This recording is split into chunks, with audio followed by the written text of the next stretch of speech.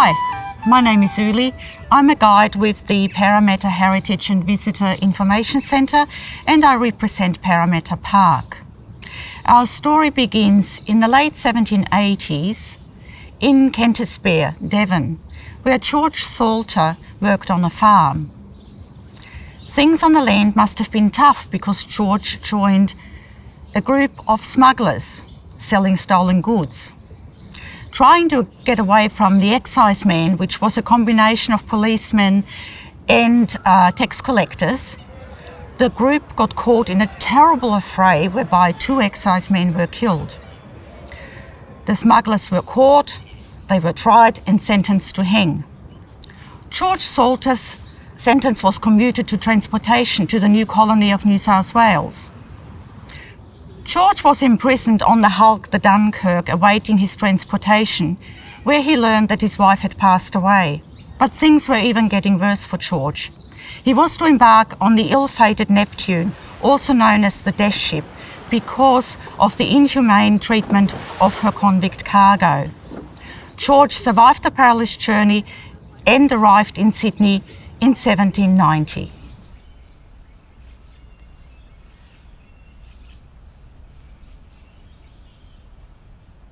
At last, George's luck improved. He served out his sentence, and once he was a free man, he applied for a land grant.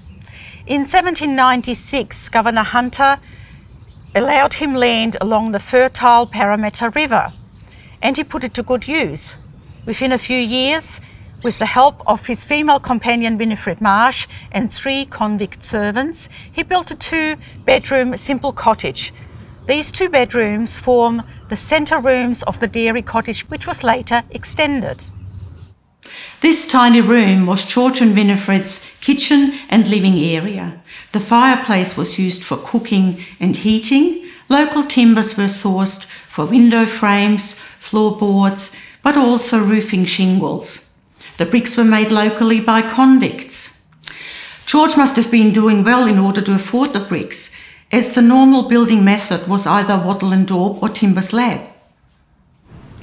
Here in the bedroom, the lath and plaster construction of the interior walls can be seen. If George built any of this himself, or if he relied on his convict servants, is unknown. What we do know is that there was already a skilled labour force available in Parramatta. Early on, George and Winifred would have trod a path down to the river, collecting water for cooking, drinking and washing. Later on they sunk a well next door, which is now hidden from view by the ranger's cottage. George was an enterprising farmer. He had 10 acres of wheat and 20 acres of maize, under cultivation by 1800. Within 5 years he had established himself in the district. He was trading in wheat, he was owning a pig and a horse. Horse ownership was a rarity in the colony and a sure sign of prosperity. In 1803, George appeared in court, demanding payment from a ship's captain and a merchant. The captain loaded the grain during wet weather. The grain got wet, it was unusable. It must have taken an enormous amount of courage and defiance for George to voluntarily reappear in a court as an ex-convict. However, we know he was able to defend himself because he won the case. His Irish partner, Winifred Marsh, was tried in Dublin in 1791 and arrived in the colony on the Royal Admiral in 1792. Like George, Winifred must have been a hard worker for their farm to do so well.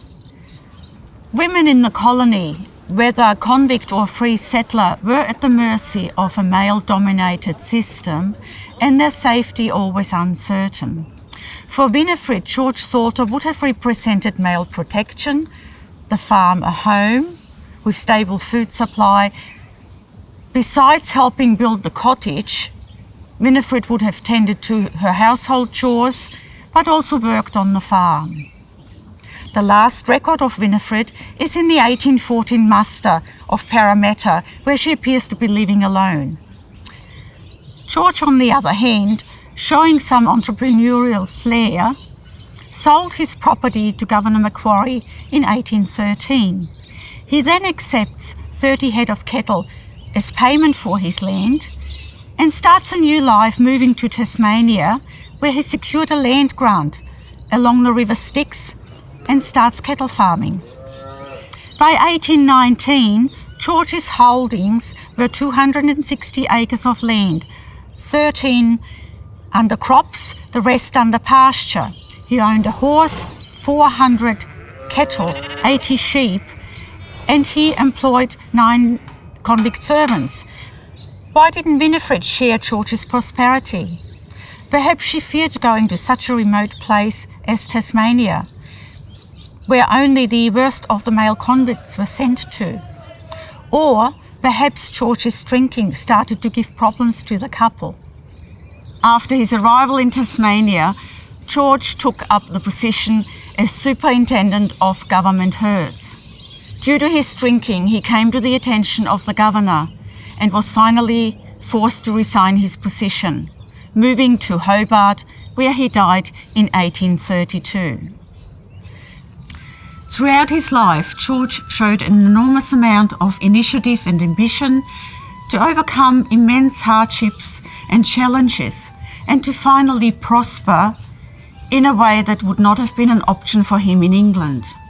His story highlights the importance of opportunity which was there for the taking by anyone who arrived in the colony. George and Winifred's humble cottage represents hard work and the importance of opportunity. Today, the cottages, together with Old Government House and Parramatta Park, are one of 11 Australian convict sites which are inscribed in the UNESCO World Heritage List. Wouldn't George and Winifred be astounded?